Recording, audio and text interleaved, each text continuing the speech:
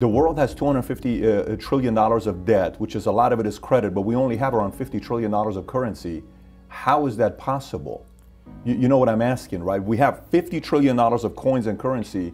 We have $250 trillion of debt. How does that work out? We have a lot of good faith based on the prowess of the U.S. printing press. I mean, the United States maintains reserve currency status. That's fake money, though. That's not real money. That's fake money. That's $200 trillion of fake money. Oh, you're really?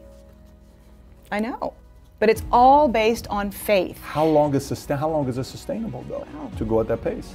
In theory, and if you listen to what you're being told, everything's going to be okay.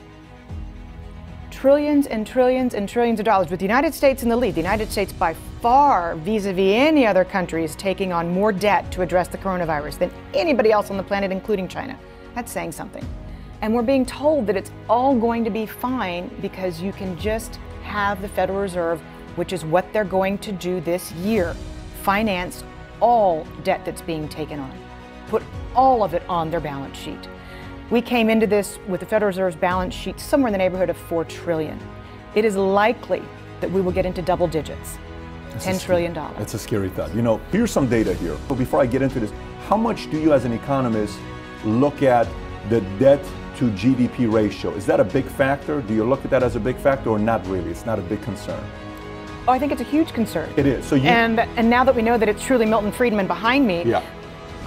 I always adhered to his philosophy that there is no such thing as a free lunch. You can buy time. I mean, God knows we've seen a lot of time purchased, bought, but we haven't seen it paid for. So yes, I think that there will be ramifications. Okay, so when you're saying that as an economist, you do look at nations and say Japan's at 221% debt to GDP ratio, they're about to have a massive recession taking place. It's going to take them a couple decades to recover. Do you go to extreme measures when you see numbers like that, or it's not a measure point that you look at and say that's a very big factor? Well, it really is a country by country basis, and I don't want to, I'm not trying to back out of the question, but internally in Japan, they own their own debt. Their fate's not necessarily tied to other countries. Which means?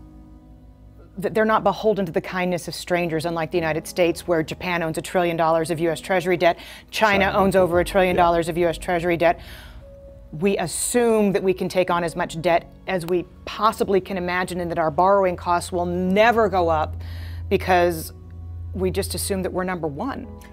To elaborate what you just said, is that in a sense of saying, you know, we're married, we have a family, the Bet-David family only borrows money from Bet-David family. Okay, that's Japan. But U.S., the family here borrows money from anybody, strangers, whoever's that can. Is that a good way of putting over Japan versus U.S. because we borrow from anybody? And we also borrow from ourselves, and the Treasury issues it, and the Federal Reserve buys it. So then, if that's the case, let me give you this number and tell me what you think about this. China's in debt 5.2 trillion. Brazil's at 2 trillion. Japan's got 9 trillion, and if you look at the debt to GDP ratio, Japan's at the top of 221, Greece 179, which we pretty much know why, Portugal 138, Italy 138, Belgium 115, US 106, Spain 106, UK 86, France 98.4, Germany 62. You ready for this number? Russia 17%. And they bought 400 tons of gold the last couple of years. A lot of these nations that have their gold have been sitting on the same amount of gold for a while, but Russia's been coming up on the gold leaders bulletin. Why are they at 17%? Their debt, by the way, Russia's debt is 217 billion. I don't have it written anywhere here, but Russia's because you don't have any billions on your page, you only have trillions. Trillions. Russia's only at $217.3 billion as of February of 2020, I believe. Are they looking at this saying, we're gonna make a vertical move in the next couple of years here because we're a little bit more responsible than others, or no, that doesn't mean anything?